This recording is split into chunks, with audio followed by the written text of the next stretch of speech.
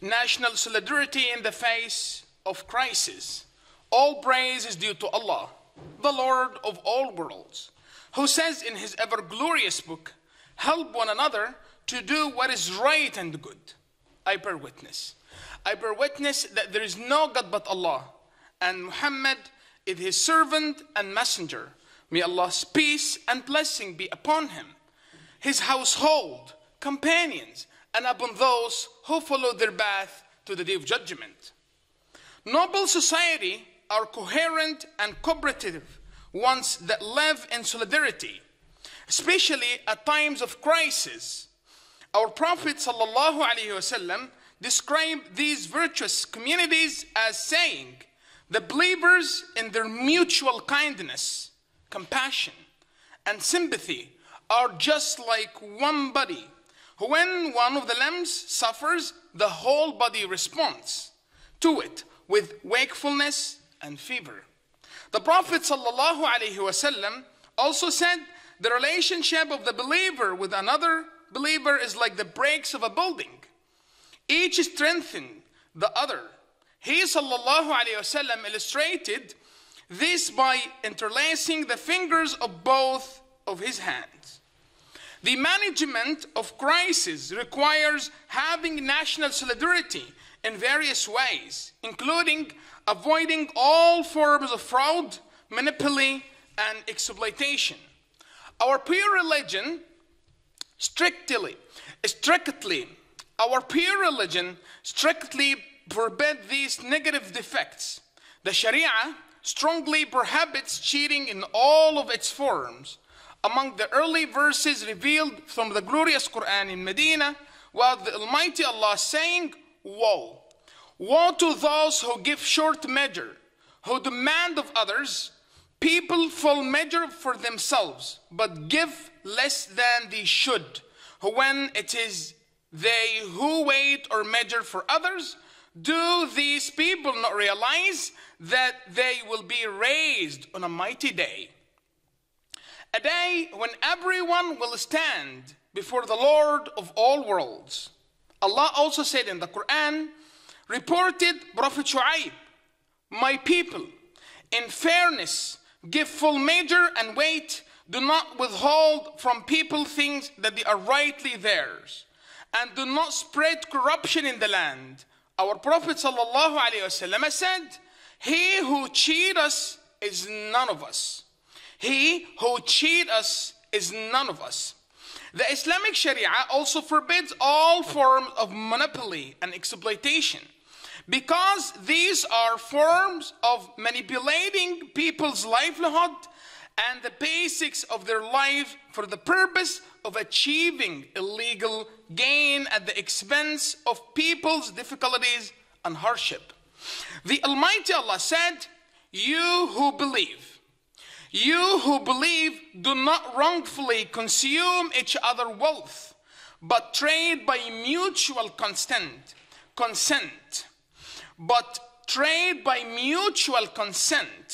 Do not kill each other, for Allah is merciful to you." The Prophet ﷺ said, "Everything belonging to a Muslim is inviolable for a Muslim, his honor, his blood, and property." The Prophet ﷺ also said, "None withholds good till the price rises except a sinner. Thus, the one who hoards goods is deprived of goodness and patriotism, because he gives preference to his personal interest to all humanitarian, religion, and national consideration. Therefore, such person deserves punishment from the Almighty Allah and hatred from people. If the monopolist and hoarder know that the money they earn from monopoly and exploitation would be destructive to them on the day of resurrection, this would be a deterrent to them from that injustice. The Almighty Allah says, anyone who does so will carry it with him on the day of resurrection. The Prophet ﷺ said, He who brings good for sale is blessed with good fortune, but he who keeps them till the price rises is accursed. He, peace be upon him, also said, cursed is he, the worshipper of the dinar and dirham. However, the honest national merchant is the one who does not deceive, cheat, or betray. Rather, his patriotism, especially in times of crisis, drives him to reduce the margin of his profits in order to elevate people's burdens. There is no doubt that this is a form of a compassion for which he is rewarded by the Almighty Allah. Allah has promised such person with great reward, as the Prophet ﷺ said, the truthful and trusty merchant will be with the prophets, the upright, and the martyrs. He, peace be upon him, also said, may Allah show mercy to a man who adopts a kind attitude when he sells, buys, and demands for the repayment of loans. All praise is due to Allah, the Lord of all worlds. May Allah's peace and blessing be upon Prophet Muhammad sallallahu alaihi wasallam, his companions and followers. Times of crisis require altruism, not selfishness and exploitation. They require compassion, not cruelty. Our Prophet sallallahu alaihi wasallam said, he is not a believer whose stomach is filled while the neighbor to his side goes hungry. He is not a believer whose stomach is filled while the neighbor to his side goes hungry.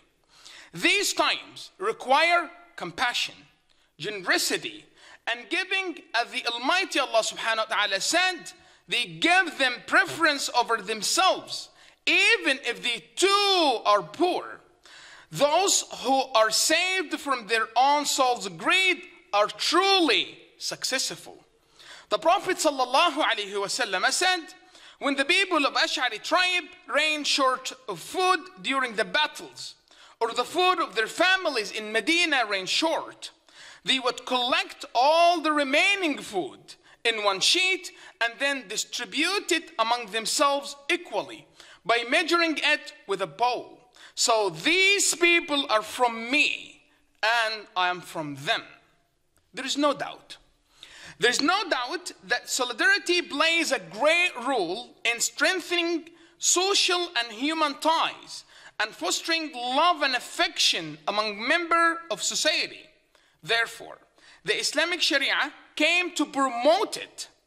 The Almighty Allah says, help one another to do what is right and good.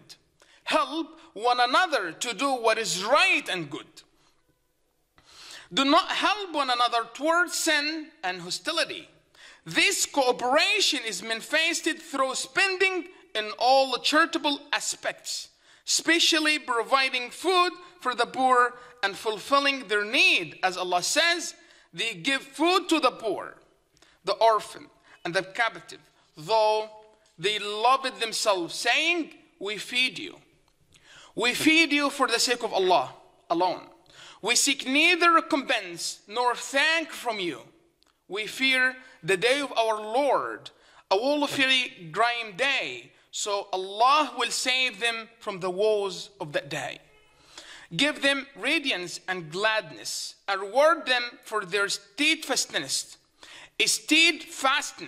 with a garden and silken robes.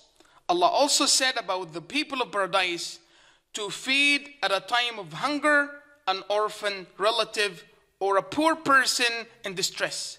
The Prophet ﷺ said, feed people, strengthen the ties of kindship, and pray as night when others are asleep.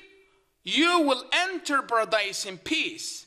The Prophet ﷺ also said, the best amongst you are the ones who provide food for the poor. The best amongst you are the ones who provide food for the poor. May Allah save our country, Egypt, and all other countries of the whole world. Thank you.